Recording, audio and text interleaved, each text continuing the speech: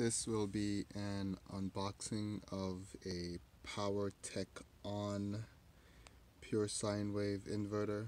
It's 600 continuous watts and all these other protections. I originally saw it with Jehu Garcia, and so I'm planning on using it with this battery over here that I made. So you can see the different voltages here, and this inverter is supposed to be able to go up to 16 volts. I have another inverter here, but it only goes up to like 14.5 volts. So this one going up to 16 volts allows me to pull some more juice out of this battery. And here's the unboxing. So let's see here. So came in a bunch of different boxes, and then these. So there's this thing right here. Let's see what's in there. It comes with a remote power switch. Cool.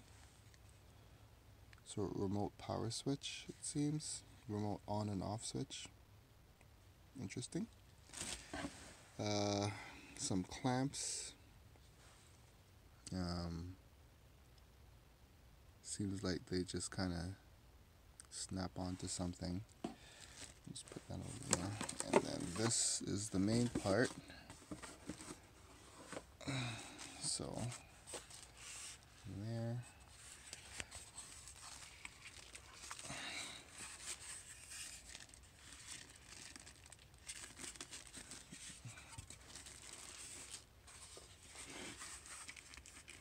So this is on this side.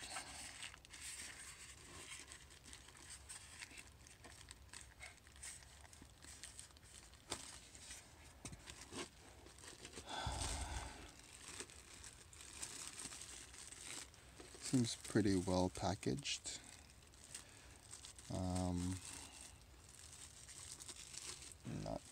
Not too big or bulky or anything. Seems like there's some more things in here. So there it is. Comes with the instructional manual. So there, you can see the size of it here. So there, it comes with an instructional manual. And I'll read through that later. Yep, so there it is. Input 10 to 16 volts. Alright. There's a wiring diagram here.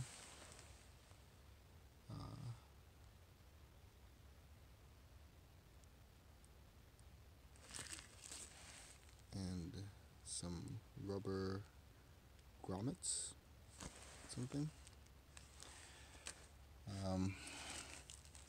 No screws, but you can find screws. And this is the product here. So 12 volts nominal, 10 to 16 volts DC. And I'll go ahead and set it up and see how it works with this inverter. Well, with this battery.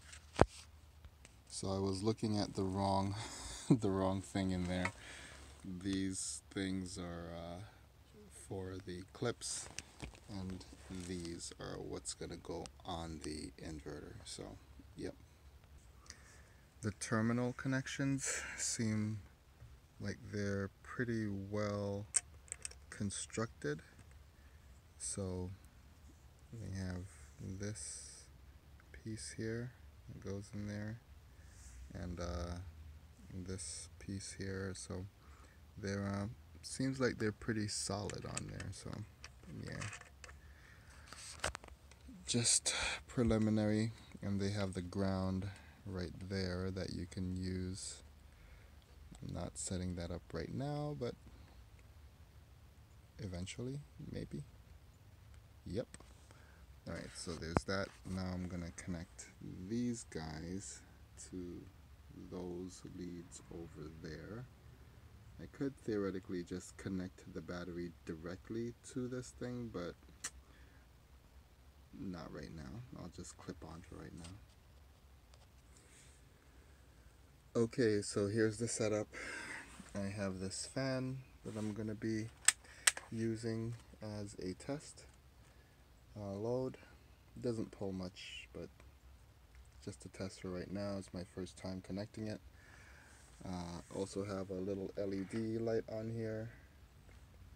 They're both plugged in. The power on button is right by this light. Eventually I'll use a power strip on here, but I don't have that close by right now. And then I have these leads here, so I'm going to clamp the negative onto that thing, the positive onto that thing. So right there, let's see.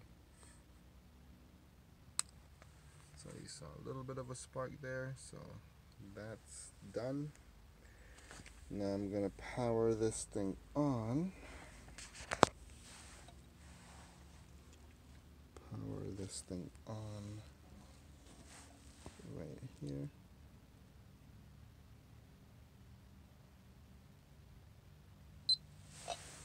Okay, so you have to hold it for a little while, and so now it's on. So the LED came on, and you can see the fan. There we go. So the fan is on, and that's that. So yep, that is how I'm gonna be having alternating current in the RV without running the generator. And this, when it's fully charged, is about 2 kilowatt hours. So there you go, 2 kilowatt hours. I'll set up some kind of solar charging eventually, but that's what this is going to be